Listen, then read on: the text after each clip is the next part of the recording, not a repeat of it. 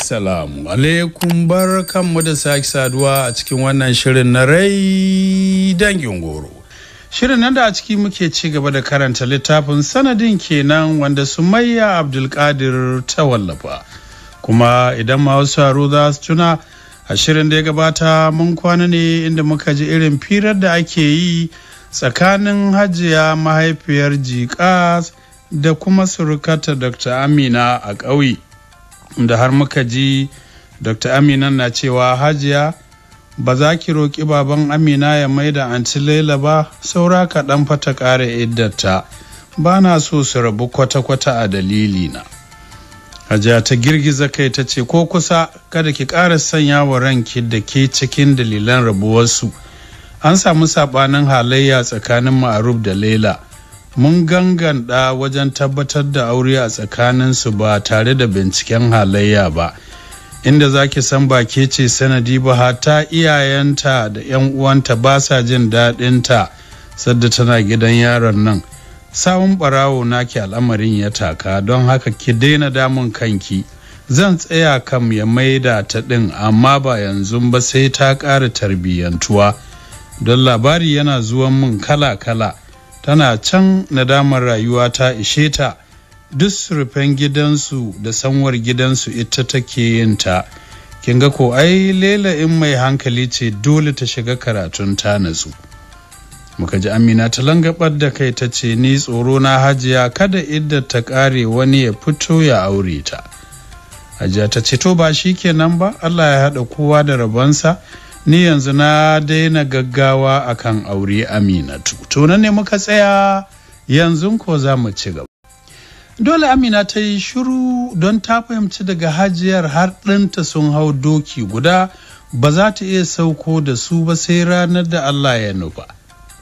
Da za su kwanta ta canza zuwa kayan bacci masu kauri, ta ɗaura zanen atamfa a kai, ta kakkaɓewa Hajiya gado. Kayan da ta tara tsibi guda ba ninki bayan ba masu dauɗa ba ne, ta ninke mata su, ta shirya mata a sef. Lungu da saƙo na ɗakin Amina ta bi ta kakkaɓe shi, tana mamakin wace irin mai aiki ce tambayi da a kicin da dahuwar abinci kawai take aiki. To daga ita har Hajiyan sun kwana biyu ba za su iya wannan aikin ba. Ta sawaranta alkawarin zuwa jikas akai-akai da kula da Hajiya kamar yadda za ta kula da goggo. Da wanke mata bayi kawo sai sheki da tashin kamshi yake kamar ba bayan gida ba, ta kuma koya wa tambayi yadda ake wankin bayi na zamani, ta gane sosai. Hajiya sai albarka take sanya mata ha suka kwanta bacci. Washe gari ita ta yi wa Hajiya girkin rana da na dare. Har zuwa ranar da za su taho ita ke yi wa Hajiya girki da shara da gyaran ɓangarenta. Babu abin da Ma'aruf bai sanya mata ba na sauƙaƙa rayuwa, amma ba sa samun kulawa yadda ya kamata, sakamakon tambayi ɗin ta kwana biyu kuma girman ƙauye ce. A kwanaki uku da Amina ta yi, Hajiya Saudi gani ta yi sashen ta ya dawo sabo ƙal, ta yi kewarsu ba kaɗan ba bayan komawarsu gida. Kowa na gidan ya yi kewar Amina don mutunci mai sauƙin kai da daɗin mu'amala, duk 'ya'yan Baba Liman sun saba da ita. To bayan Amina ƙarama ta koma makaranta da sati biyu, aka bugo wa babanta waya daga ofishin shugabar makarantarsu cewa ba ta da lafiya. A take ya tsallake abin da ke gabansa, ya shirya musu tafiya Lagos shi da Amina. A klinik ɗin makarantar suka riske ta a kwance ana kula da ita. Ya ƙarasa jikin gadon, jikinsa na kyarma, ya dafa kanta ya tambaye ta me ke damunta. Cikin sassanyen murya take masa bayani, dadi wataran in na zauna ba na iya tashi tsaye sai an ɗaga ni. Hankalin Amina da na Ma'aruf ya yi mummunan tashi. Amina karama ta ci gaba da cewa cikin ƙashin ƙafata in na tsuguna sai in ji kamar zai tsage, sannan ƙafafuna suna karkarwa in na daɗe a tsaye. A take Amina ta janyo ta soma dudduba ta. To babu kayan aiki a tare da ita, don haka ta nemi izinin Ma'aruf na son yin magana da Dr. Turaki. shi ya kira shi da kansa ya haɗa su. Amina ta gaya masa matsalar da ta biyo bayan warkewar Amina. Suka yi magana irin tasu ta likitoci, ta miƙa wa Ma'aru wayar ya ce da shi su zo da ita asibiti a duba ta sosai. Makaranta ta ba da izini suka taho da Amina gida. To a bincikensu shi da Amina da sauran likitocin ɓangaren su na asibitin horaswa sun gano matsala babba a tare da Amina. Sun gane cewa ƙashin ƙafarta na hagu bai gama yin ƙwari ba, yana buƙatar wani irin gashin wanda ba su da injin ɗin yin sai a waje. Dr. Usman ya ce ya san wani asibitin da suke irin wannan aikin a birnin Vienna, ƙasar Austria, da kuma wani a Jidda, ƙasar Saudi Arabia. Maruf ya zaɓi na Jidda, ya so mai musu shirin tafiya Jidda shi da Amina da Amina. Ranar wata Asabar jirgi ya ɗaga da su zuwa Saudi Arabia. Madina suka wuce kai tsaye don fara yin umra, musamman akan Allah ya ba su sa'ar abin da suka zo nema. Daga Madina suka wuto Makka suka yi cikakkiyar umra, duk addu'o'insu akan lafiyar Amina ne na neman nasara akan abin da za a yi mata, sannan suka isa asibitin da suka zo a Jidda. Aka fara yi wa Amina gashi na musamman. Amina ta ja gefe tana kuka, fuska ta cikin mayafinta kawai saboda tausayin Amina. Yarinya karama tana shan azabar da bata misaltuwa a 'yan ƙananan shekarunta da ba su kai 10 ba. A duk lokacin da ta ga ana yi wa Amina karama gashin nan ba ta iya daurewa, sai ta yi hawaye kamar ba likita ba. A karan kanta yanzu in za a bata nawa ba abun da za ta iya ƙarewa Amina. Ba don komai ba sai don tausayi da sarewa. Daga ita har ubanta tausayinsu take ji, har ba ta san wa tafi tausayi ba tsakanin yar da ubanta. Amina ke da ciwon a jikinta, amma za ta iya rantsuwa Ma'aruf zai fi so a dawo da ciwon jikinsa in har za ta samu lafiya. Tana ganin yadda baya iya bacci tun saukarsu a Saudiya, a Makka da Madina a masallaci yake kwana, a nan Jidda kuwa bisa da dumarsa. Da gaske Allah baya haɗa maka komai a rayuwa, in ya baka wannan sai ya jarabe ka da wancan. Shi kuma Ma'aruf jikas ga ta inda Allah yake jarabarsa, wato ta rashin lafiyar yarsa. To ganin halin da take kasancewa in sun zo asibitin tare, sai Ma'aruf ya daina zuwa asibitin da ita, ya gwammace ya zo shi da waɗanda suka rako su jami'an tsaronsa. A otal ɗin da suka sauka yake baro ta ya zo asibitin da masu tsaron lafiyarsa. Ba su fara samun natsuwa ba sai da manyan likitoci na asibitin suka tabbatar musu kafafun Amina sun samu waraka cikin yardar Ubangiji, amma zai iya yiwuwa wani lokacin ta yi fama da ɗan ciwon kafa kaɗan-kaɗan. To da zarar ta yi wani ƙorafin hakan, sun rubuta magungunan da za a bata ta dinga sha, a take ciwon zai daina. Wata guda da rabi suka kwashe a Saudi Arabia, sannan suka tattaro suka dawo gida Najeriya. Daga tashar jiragen sama kai tsaye direban da ya kwaso su jiƙaz ya wuce da su. Maruf bai kwana ba ya koma, su kuwa suna tare da Hajiya har tsayin kwana 3. A nan ne Amina ke yi mata bayanin matsalar da ta fidda su Jidda. Hajiya Saude ta ce kai, wato ɗan adam har ya mutu ba zai huta da ƙaddarorinsa ba. To Allah ka ƙara mana lafiya baki ɗaya. Allah ya ƙara miki lafiya mai ɗorewa Amina. Da suka koma birni da wata ɗaya aka mayar da Amina makaranta bayan ta ƙara samun kyakkyawar kulawa a hannun antinta. Wata rana Amina na gyaran tsofaffin takardunta na makarantar sakandare, wani ƙaramin littafi ya faɗo. Ta ɗauka ta goge shi tana dubawa. A ciki ta ga lambar waya a ƙasa an rubuta Hafsa Datti. A take ta tuno ƙawarta ta makaranta Hafsa. Murmushi ta yi tare da yin hamdala, ta roƙi Allah ya sa ta samu Hafsa a wannan lambar wayar. Ba za ta taɓa mancewa da Hafsa ba. Ta daɗe tana faɗo mata a rai, ba ta sanya za ta yi ta riske ta ba. Abinda ta sani kawai shine a Abuja take. Da gudu ta ɗauko wayarta ta shigar da lambobin. sai da ta gama abincin ranar His Excellency ta shirya komai a inda yake cin abinci, ta yi wanka, ta kintsa. A lokacin bai dawo daga ofis ba, ta harɗe a hakimar kujerar falon ta soma kiran lambar. Kira na ɗaya na biyu ta ji lambar ta shiga, ta fara ruri. Addu'a kawai take Allah ya haɗa ta da Hafsa datti a wannan gabar ta rayuwata, wata mutum ɗaya cikin masoyanta na haƙiƙa da ba za ta taɓa manta gudunmuwar da suka bata a rayuwarta ba.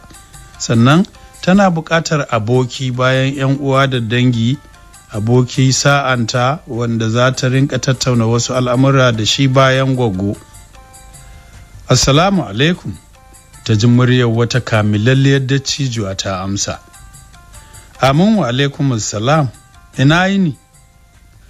Lafiya lau 'yan mata, daga ina? Ban ɗau muryar ba kuma ban san lambar ba. Sunana Amina Masa'ud, ni kawar Hafsat ce da muka yi makarantar sakandare tare. Da Allah ko zan iya samun magana da ita? Allah sarki, Amina ke ce? Yau Allah ya haɗa Hafsa da Aminata. Kullum tana zancen ki, tana roƙon Allah ya sada ku wata rana kun rabu ba tare da karɓa adireshin juna ba. Kullum cikin zancen take. Allah rahimu, ni mahaifiyarta ce, zan turo miki lambar ta yanzu. Ba ta ƙasar nan, tana aure a ƙasar Rasha. Yanzu na gama magana da ita. Amina ta yi godiya sosai, daɗi ranta. A take maman ta turo mata lambar Hafsa ta ƙasar Rasha. Amina ta kira Hafsa ta ce, sunana Dr. Amina Masa'ud. Tsalle Hafsa ta yi ta dire akan mijinta. Amina, Dr. Amina, ashe Allah ya cika buri. Ta ce, ya cika Hafsa, ni yanzu ƙwararriyar likitan ƙashi ce, ina aure da Ma'aruf Jikas. Ma'aruf Jikas wanne? Hafsa ta tambaya cikin mamaki. Murmushi Amina ta yi, ta daga ido tana kallonsa yana shigowa, idanunsa suka sarƙe da na juna bayan ya zare farin gilashinsa. Babbar rigar shi ya cire ya jefar da ita ya wuce bedroom yana faɗin, naji ana cewa Ma'aruf Jikas, ke da waye? Murmushi ta yi, ta ci gaba da cewa wanda dai kika sani, ina jan aishi kaɗai ne mai wannan sunan ko? Yaya bayan saduwa? Mama ta gaya min kina Rasha. Yaranki nawa? Don na san ba kya son karatu. Hafsa ta yi ajiyar zuciya ta ce, Amina, tun farko na fahimci ke 'yar baiwa ce kuma mai sa'a a rayuwa. Kina daga cikin mutanen da ke cimma muradan rayuwarsu yadda suka yi fata.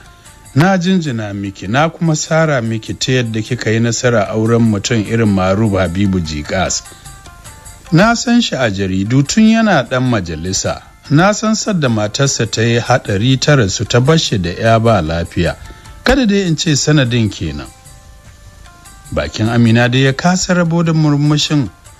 Ta ce sanadin kenan Hafsa, shanyayyiyar yarsa Amina, kuma alhamdulillah ta samu lafiya. Baki bani amsa tambayoyina ba. Hafsa ta yi murmushi, karatu kan bana son sa. Amma baban Iman bai kyale ni ba sai da na yi shi a nan Rasha. Na karanta fannin ilimi. Yanzu haka lecturing nake a jami'ar da na yi karatu. Shi ma'aikacin ofishin jakadanci ne. Kwanan nan ma za mu zo hutu. Zan isko ki insha Allahu idan za mu samu ganin High Excellency da sauki. Da ƙarashe cikin dariya. Amina ta ce, Hafsa ho, kina nan yadda na san ki. Na ce yara na nawa? Hafsa ta yi murmushi ta ce Iman, Imam da Amina. Na yi miki takwara don kar in manta da ki. Hawayen ƙauna suka cicciko idanun Amina. Ta ce ban san kin ɗauke ni da mahimmanci har haka ba Hafsa. Da ban kai wannan lokacin ban binciko ki ba, ko da taimakon yallaɓai ne. To na gode Hafsa, ki shafa mun kansu. Ina duban hanyar ku. Gaisuwa ta musamman ga Mahmud. To, a bedroom ta iske shi ya fito daga wanka kenan, ruwa yana bin fatar jikinsa. Kafin Ma'aruf ya juyo sai ya ji Amina ta janyo shi ta baya. Sosai take cikin farin cikin da ya daɗe bai ganta ciki ba. A nan take ba shi labarin samun ƙawarta Hafsa. Ga mamakinta sai ta ga ya dakata yana mata kallo na rashin gamsuwa da labarin nata. Amina, ba na son ki da ƙawa, ba na so. Gaban Amina ya faɗi. Me yasa Ma'aruf? Ya ce abin da nake so ki tambaye ni kenan. Muna zaman mu lafiya ni da ki, banda matsala da ke ta kowane fanni haka ke ma. In ma akwai muna tattauna ta a junanmu mu magance ta ba tare da kowa ya ji ba. Amma kin yi aminiya duk sirrin auren mu zai zama a kunnenta. Kada fa ki ɗauka wayonku ɗaya, ita buɗaɗɗun idanu gare ta tarbiyyar turai. Ina tsoron ta canza miki tunani. Amina jikinta ya yi sanyi ta ce, ka yarda da ni Ma'aruf, Hafsa ta gari ce ba yau na santa ba, amma ka faɗa min abin da zan kiyaye a ƙawance na da ita, insha Allahu zan kiyaye. Kin yi alkawari? Wallahi na yi. In ma ka ce in rabu da ita kwata-kwata zan yi hakan, amma zan kasance cikin kewarta. Murmushi ya yi, wato dai ba za ki iya rabuwa da ita ɗin ba kenan, shine za ki min wayo irin wayonku na likitoci da kika yi kos wajen sutura ki ko? Murmushi ta yi mai sauti. Ni ka na rasa mai baban nan nawa yake maka da ka sako shi gaba, don baka san yadda yake son ka bane. Ga yi maka kamfen a fakaice, ga wanki laifinka, ga kai alherin turaki mai yawa ne a kanka. Dariya ta bashi sosai. Kin ganki? To shikenan. Yanzu dai albarkacinki an ɗaga kujerarsa daga yau, daga matsayin kwamishina zuwa na SSG, wato sakataren gwamnatin jiha, kuma ke zaki masa wannan albishir.